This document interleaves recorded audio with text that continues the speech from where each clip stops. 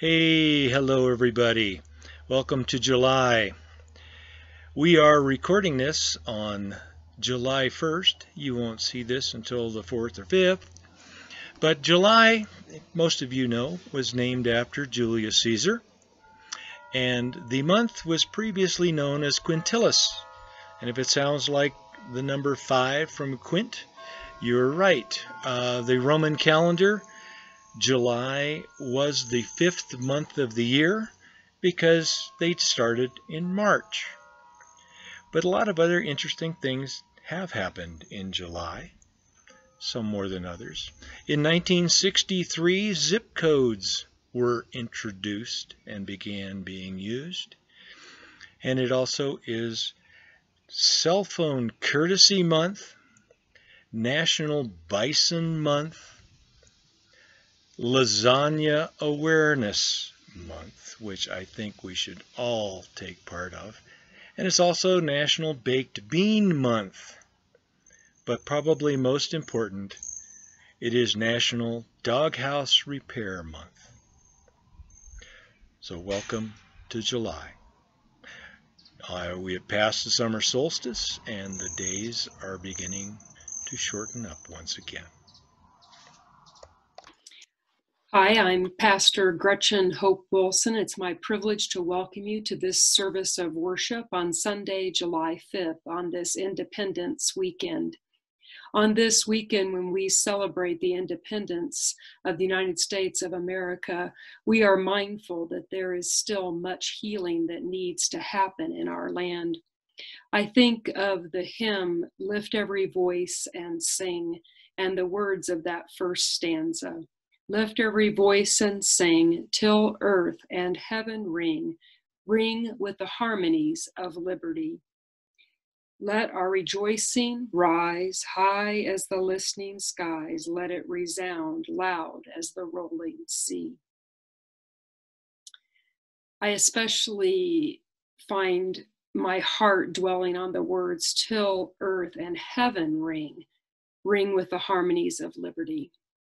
And we know that in our nation at this time, we have much work to do for the ringing of the harmonies of liberty to be true, and for all of God's children in our country to feel the truth of liberty and to have that sense of freedom and ease of being.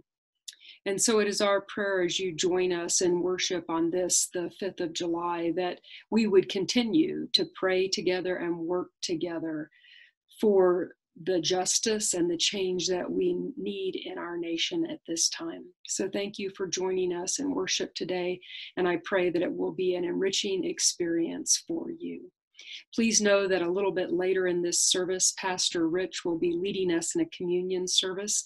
So I invite you, if you would like, to hit the pause button and get some elements for communion so that you can participate in that a little bit later in the service.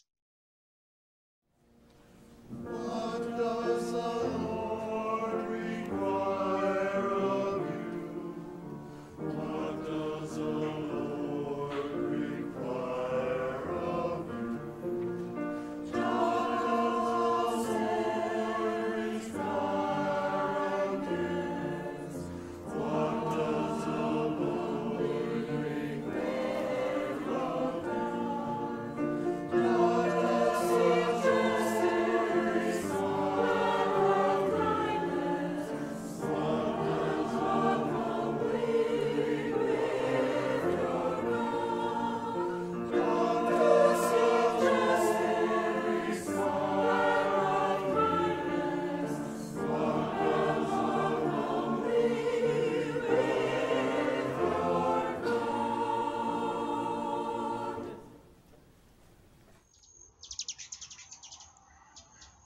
Please join in our call to worship.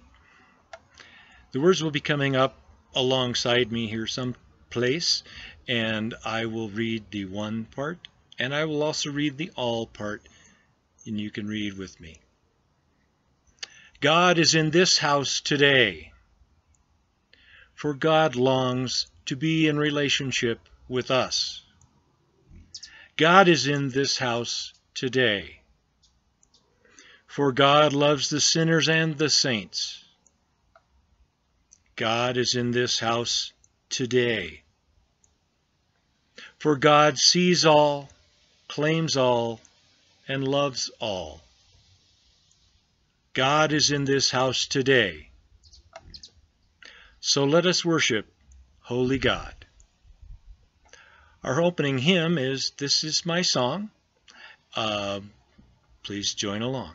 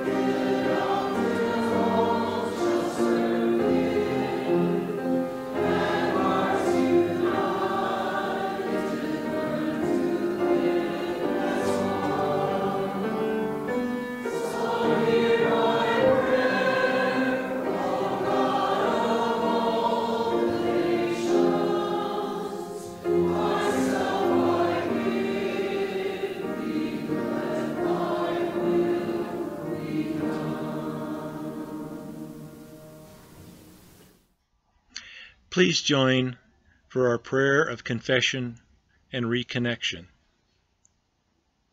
Gracious God, Zacheus valued money over people and power over equality.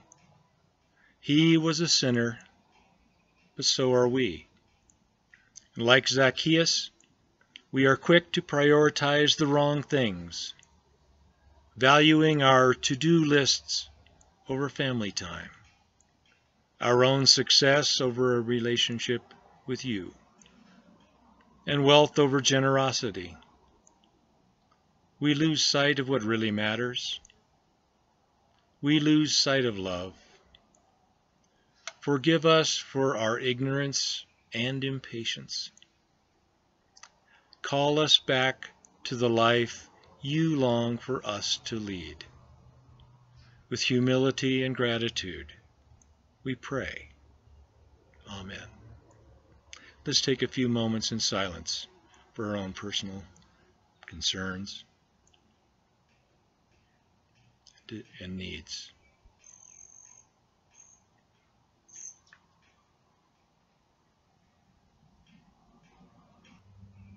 Amen. We come before God to hopefully slow down, take the time to smell the roses, to enjoy the fresh air, to enjoy each other even though we can't be near each other. God has been with us through all these changes, through all the years. and He will be continuing to do so for all the years to come. In Jesus Christ, we are forgiven. Please take some time, enjoy our bell choir playing an American medley.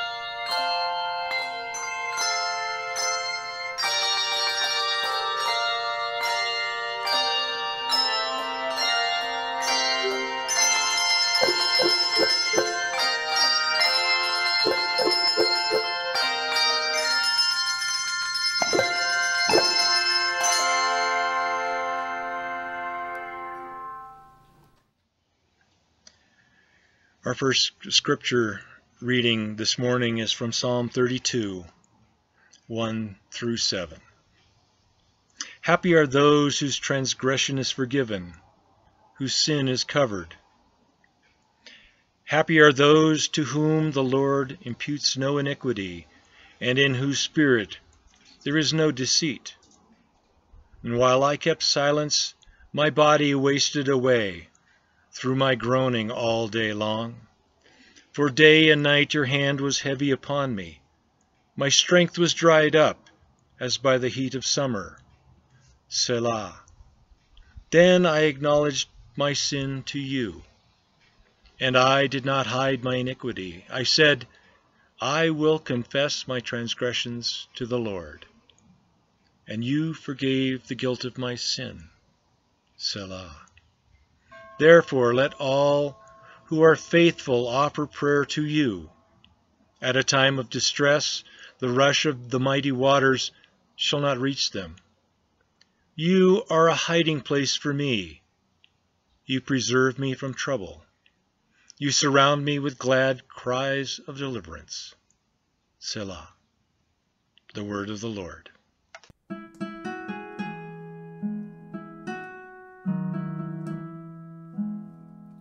For everyone born, a place at the table, to live without fear and simply to be, to work, to speak out, to witness and worship.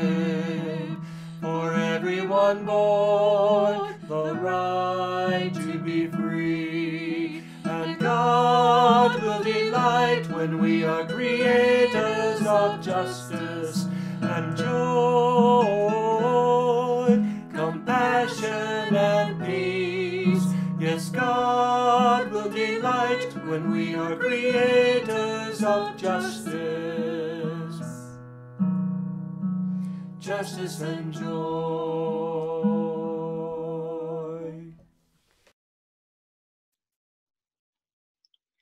Our second scripture reading for today comes from Luke's Gospel, the 19th chapter. It's a story about a character within scripture that is familiar to many from even early Sunday school days. If you were a child who grew up going to Sunday school, you probably learned about the character named Zacheus. It's interesting, though, in Luke's Gospel that this story of Jesus going through the town of Jericho, which is just north out of Jerusalem, comes while he is en route to Jerusalem, and comes in that time period right before he is arrested. And so it is significant, I think, to ponder that Jesus stopped in Jericho when he was en route with his mind, his heart set toward Jerusalem. He stopped and took time to be with this man named Zacheus. So let us listen then to God's word as it comes before us this day, as we have it in the 19th chapter of Luke's Gospel. He entered Jericho and was passing through it. A man was there named Zacheus. He was a chief tax collector and was rich. He was trying to see who Jesus was, but on account of the crowd, he could not, because he was short in stature. So he ran ahead and climbed a sycamore tree to see him, because he was going to pass that way. When Jesus came to the place, he looked up at him and said, Zacheus, hurry and come down, for I must stay at your house today. So he hurried down and was happy to welcome him. All who saw it began to grumble and said, he has gone to be the guest of one who is a sinner. Zacheus stood there and said to the Lord, look, half of my possessions, Lord, I will give to the poor. And if I have defrauded anyone of anything, I will pay back 4 times as much. Then Jesus said to him, today salvation has come to this house, because he too is a son of Abraham. For the Son of Man came to seek and to save the lost. This is the word of the Lord. Thanks be to God. Let us pray.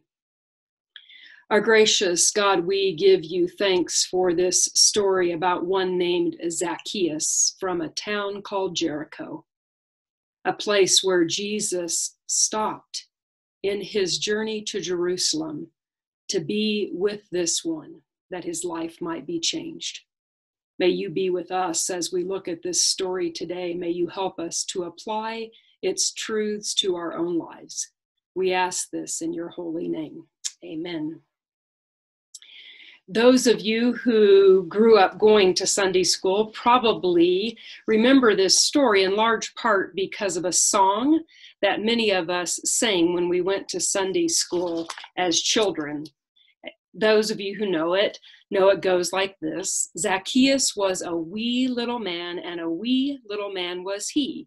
He climbed up in a sycamore tree for the Lord he wanted to see. And then it goes on, and a little bit later in the song, Jesus is saying to him, Zacheus, you come down, for I'm going to your house today. For I'm going to your house today. I can remember being in the Holy Land in 2014 with a group from our church, and we stopped in that town of Jericho, just north of Jerusalem. And I remember our guide pulling the bus over and stopping in the middle of Jericho so that we could all get out and take in the magnitude of a sycamore tree. And of course, we all began to think about this story about Zacheus. And it was so fun when some of the women who were on that trip gathered in a little song circle and began to sing that song about Zacheus. It was one of those fun moments for me on that trek in the Holy Land that time. Come down. I'm going to your house today. I'm going to your house today. Amen. Amen. I liked that song in Sunday school, I think in part because I was a small child and I loved to climb trees. And that was the main thing that I remembered about Zacheus, that he was short in stature and that he could climb a tree. And I can remember as a child thinking, that's pretty cool that he climbed up in a tree to see Jesus. But years later, as I studied more deeply in God's word, I began to see that this story about Zacheus was about a bit more than a man who was short in stature and who could climb a tree. That in fact, it was about systems that oppressed people, and that Zacheus was part of that system. He was a part of the taxation system that collected the taxes from the people. And those who collected the taxes were known to cheat the citizens, and they would take extra and add on extra to the taxes, and then they would pocket that difference.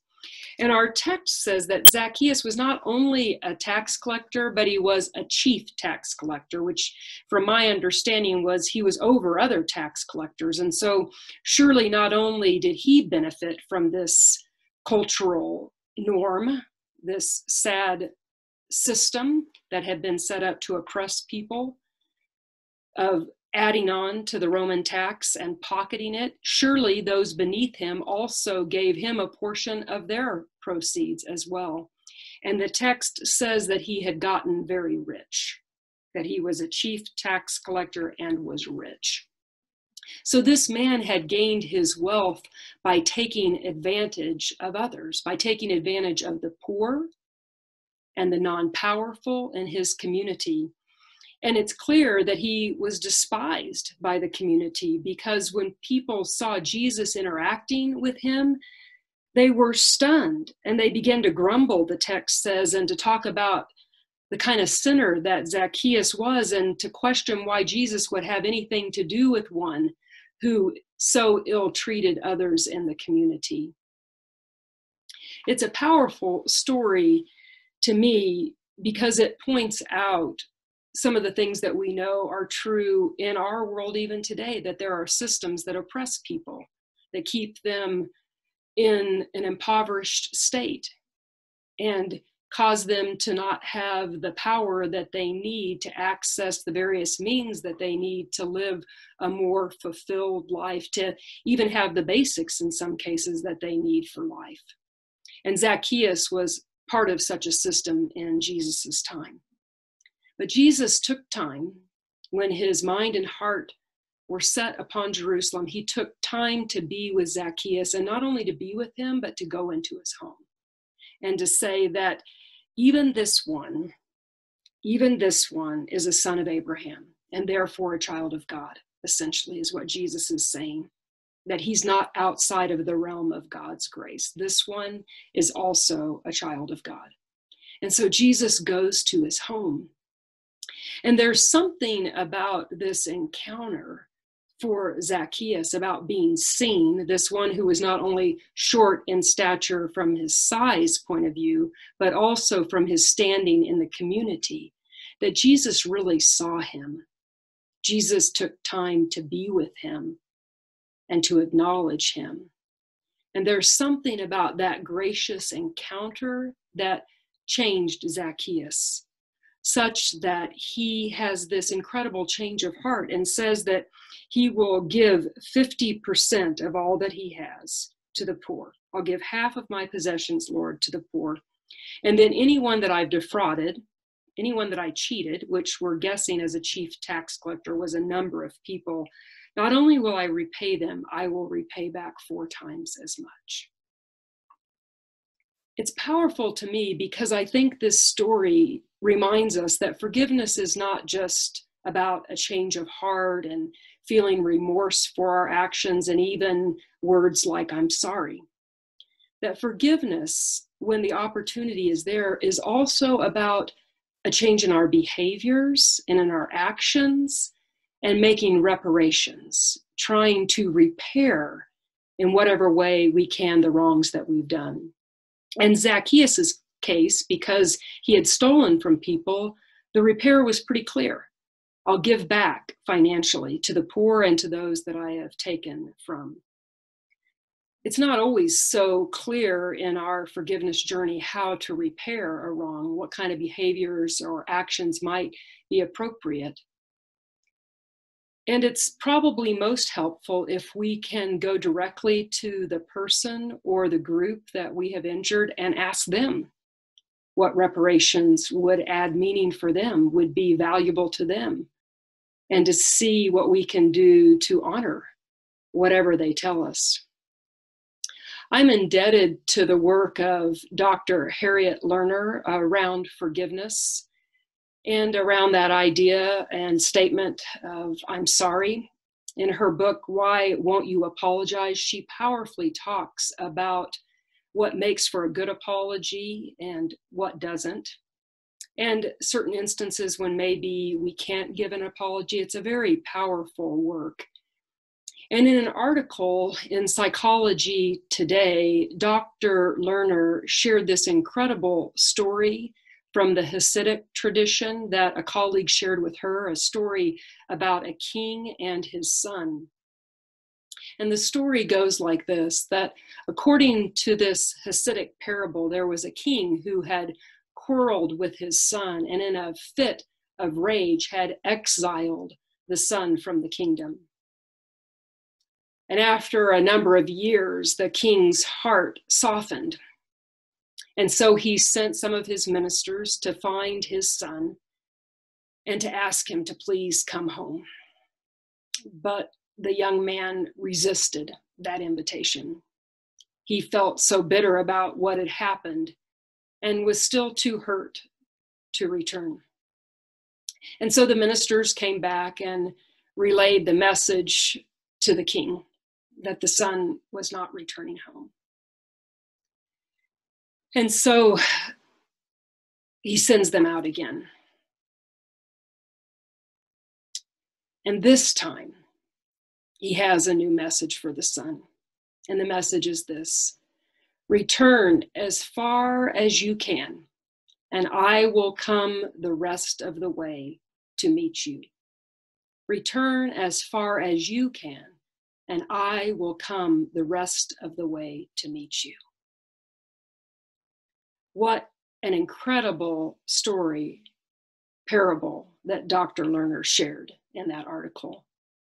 And it's a reminder that in this forgiveness journey that it does require, when we are able to change our actions or behaviors, it requires that we walk some miles, so to speak, to meet the other one. and when possible, to make reparations, to repair the relationship, to take actions that are healing. And sometimes we do that in an individual way, like the king did with his son. We walk that journey to repair and to rebuild the relationship, and we do that one-on-one. Or like Zacheus did, we do it maybe one-on-one, but with a larger community, for he had defrauded many. And some scholars think that this would have changed drastically Zacheus's financial situation and the situation of his family. Some even think it might have put them in a state of bankruptcy to have taken these kind of actions for reparation. This story is so much more powerful than I thought as a child, than about a short man who climbed a tree. It's about a man who actually was quite tall when we think about it. He was tall enough. He had a large enough heart and a changed enough heart to make reparations to those that he had wronged. I am reminded in the times in which we are living that this forgiveness journey, sometimes it is one-on-one, and other times it is within a community, like what happened for Zacheus and Jericho and the region around it. One of the things that I am touched about recently comes from one of our oldest Presbyterian seminaries, Princeton Theological Seminary, founded in the early 1800s.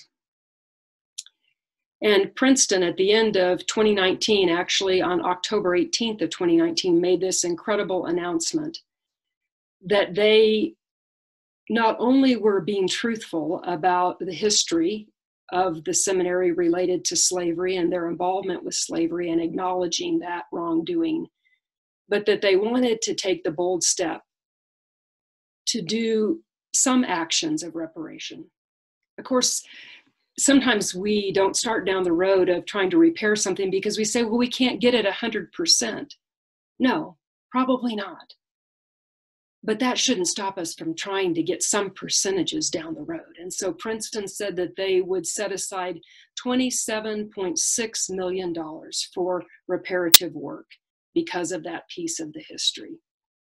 And it would involve things like scholarships, curricular reforms, changing curriculum, and community outreach, intended to make an atonement for that Presbyterian institution's history of entanglement with slavery in October of 2019. How powerful is that?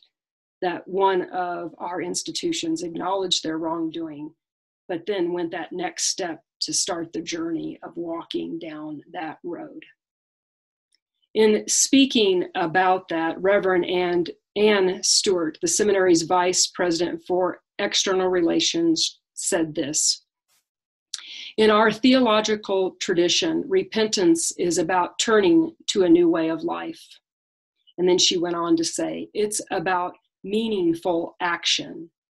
And I think that's what this plan represents.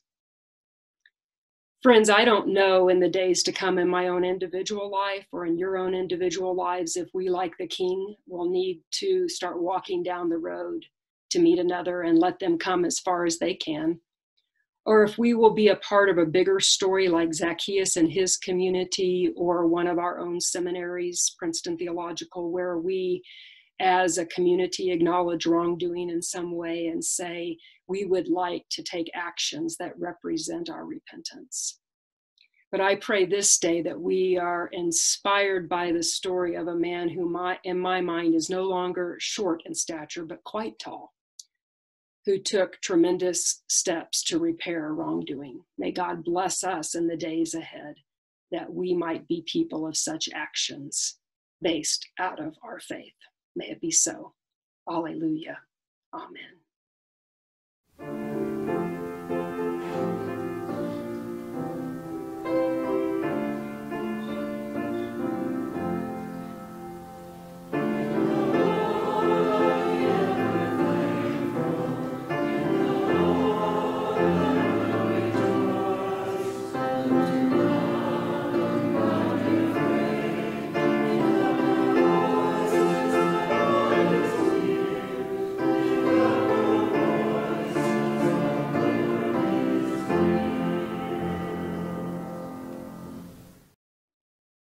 It is always our joy in Christian community to remember important dates in the lives of those within our context, and so invite you to check your Connections newsletter to see who's having a birthday in the month of July and reach out to them with a card or a call or by some means to let them know that you're thinking about them on their birthday. Friends, please know that those of you who continue to support Green Mountain Presbyterian Church financially are deeply appreciated. We greatly value your faithfulness and your ongoing giving during these times when we continue to worship through a recorded worship service and a prayer Zoom fellowship service, when we continue together in small groups on Zoom and by other means. Thank you so much for continuing to step up and do what you can financially to keep this church strong during these days.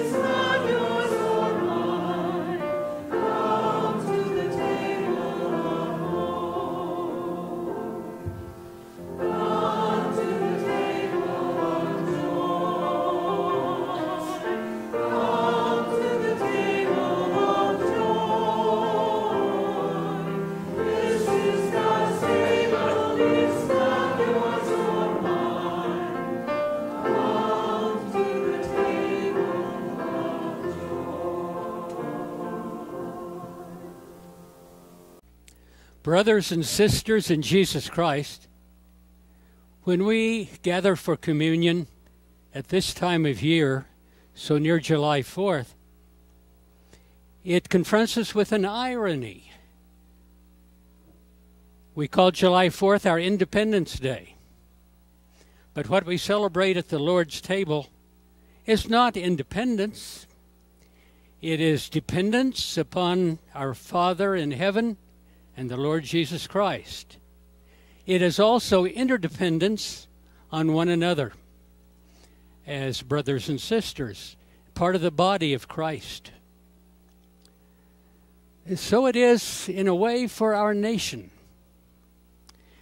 When we began naming this holiday back before the break of the 1800s, it was independence that we celebrated. We were across oceans from dominating powers. But as time went on, we realized it wasn't just independence. In 1812, the British came back and burned our capital before we fought them off. During the Civil War, we found that alliances with the great powers were very important for both sides. And then as we became more of a world power, well, even then in the Spanish-American War, we wanted the approval of other powers. In World War I, becoming a great power ourselves, we were called upon to come to the rescue of friends. In World War II, even more of a threat, even more importance to being part of an independent, an interdependent nation under God, drawing upon God for strength and guidance. So, we celebrate today on this Independence Day weekend, realizing that it's not only us as Christians who are dependent on God and interdependent, but it is our nation as well. And so we can sing in one of our favorite patriotic songs, as we seek to be a better nation, America, America, God mend thine every flaw, confirm thy soul in self-control, thy liberty in law. So we come not only as individuals, but as citizens of a great nation to this table of remembrance and renewal. And we remember that the Lord Jesus prepared this feast for us so that we may be reminded where we stand in God's sight, precious. Let us pray. We thank you, God, for this renewal of our bond with you, dependent upon you, seeking to become better as time goes on, better as individuals, better as neighbors, better as a nation. We pray that you may indeed confirm our souls in self-control, our liberty, our grace in law. This we pray in Jesus' name. Amen. The Lord Jesus, on that great night before he faced the cross, took bread first, and having blessed it, he broke it,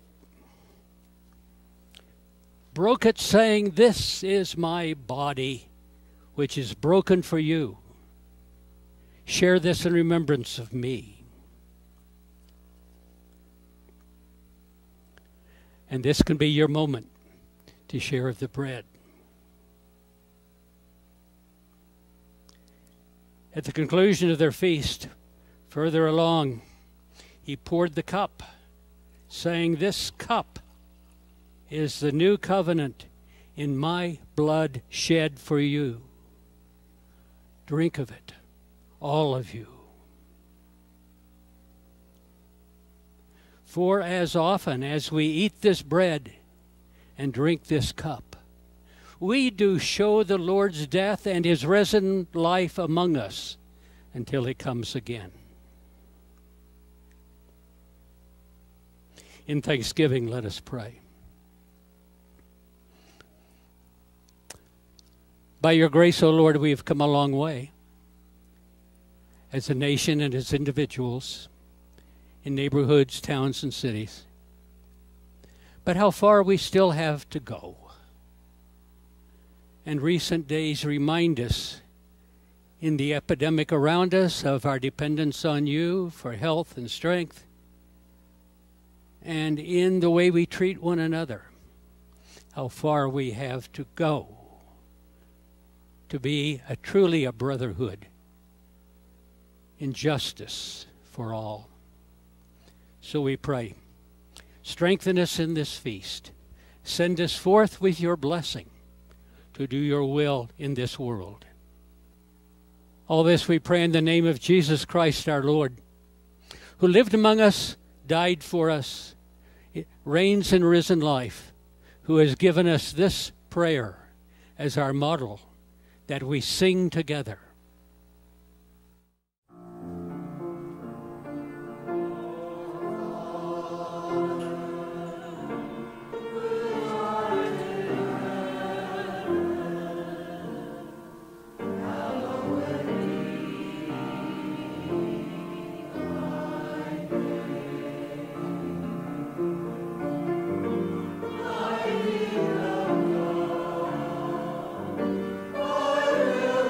I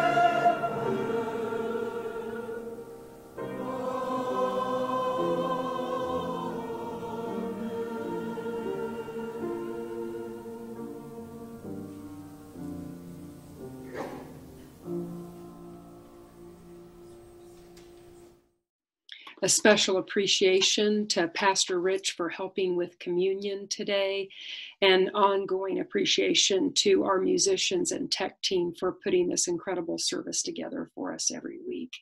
We are excited that this week on Wednesday from 10 to noon in our church parking lot, we will have a drive for the Action Center for both food and school supplies. So please come by and just pop your trunk, and masked volunteers will get the items out of your car for you. And then we will make sure that they get to the Action Center and are given out into the community to those that need at this time, or for children as they prepare for school.